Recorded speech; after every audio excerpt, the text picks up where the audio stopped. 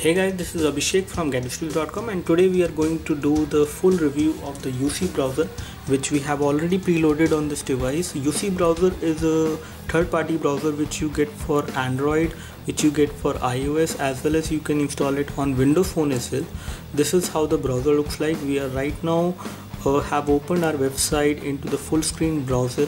Basically, you can have full screen browsing experience into this browser. There is no problem as far as kinetic scrolling is concerned. You also get a virtual scroll bar as well when you browse a web page.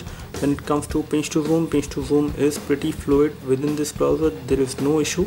When it comes to double tap to zoom does not work within the browser. Although panning is pretty okay, there is no issue with the panning, and you can also play YouTube videos within the web page into this browser without any problem. And let me just show you the settings and options. So this is where the address bar will show. So you have the address bar over here where you can actually type the URL of the website which you would like to visit. Apart from this, let me just go back to the normal mode, and you have the option of sharing the URL which you have opened into this browser. You can also scan a QR code in case you want to open a web page by scanning a QR code. You have clipboard. You have the option of taking a screenshot of a particular web page which you have opened. You can resize what you would like to capture in that screenshot. This is also a good feature.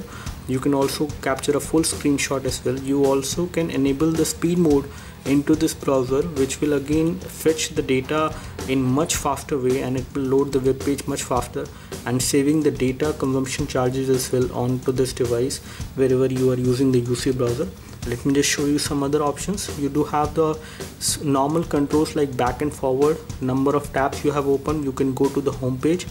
Under general settings, you have the option of adding a home bookmark for a specific page. You can go to the bookmarks and history. You can enable the night mode as well in case you are using the browser in night mode on your bed, lying on your bed. Basically, in that case you can also use it in this way, and you can always revert back to the normal by just tapping over here.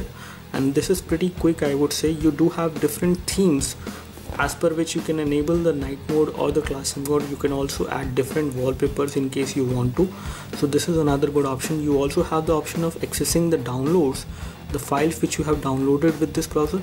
So this browser will allow you to download the files just like you do on your desktop browser. You can always exit the full screen as well.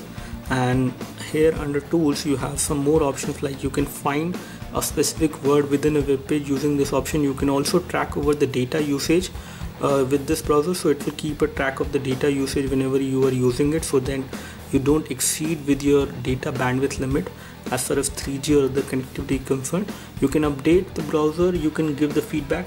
You have the preferences like settings, brightness you can control whenever you are using this browser. And when it comes to other settings, you can also have the option of fit to screen. So basically it will fit the web page as per the screen resolution at which you are running this browser. You do have the scroll option which you can enable and disable. You can actually enable these options in case you want to see them. You can use the volume keys as well, the volume rocker over here, to scroll the web page in case you want to. So now you will have these options which you can again move as well whenever you are browsing a web page. When it comes to some other options, you have rotation mode enabled. You can specify in which mode the browser should actually render a web page. That is also something which you can do. So let me just load the website as of now and show you some of the features.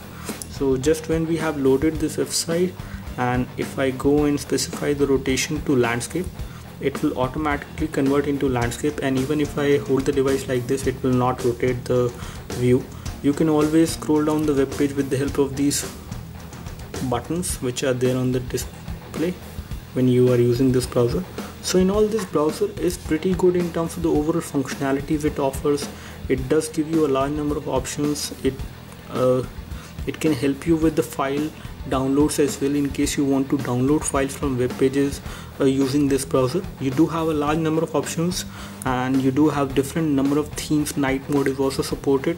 So in all, this browser is pretty good. I would say I would like to give a thumbs up to this browser. We will highlight some specific features of this browser in day-to-day usage scenarios later on. That's all from us.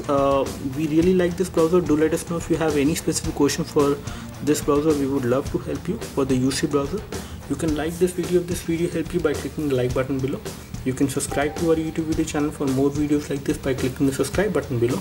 Thanks for watching this video. This is Abhishek signing off. Thank you.